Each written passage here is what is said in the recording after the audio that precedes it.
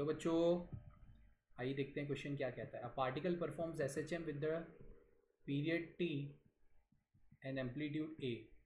The mean velocity of the particle over the time interval during which it travels the distance a by 2 from the extreme position is.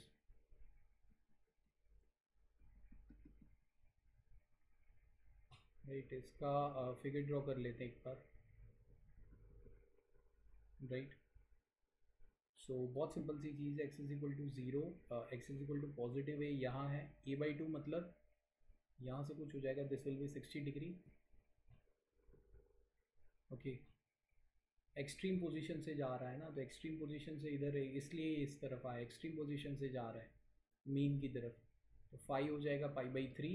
इसको हम omega T के comparison में कर लेते हैं. तो pi by 3 आपका हो जाएगा, ओमेगा हो जाएगा 2 pi by capital T and this is T.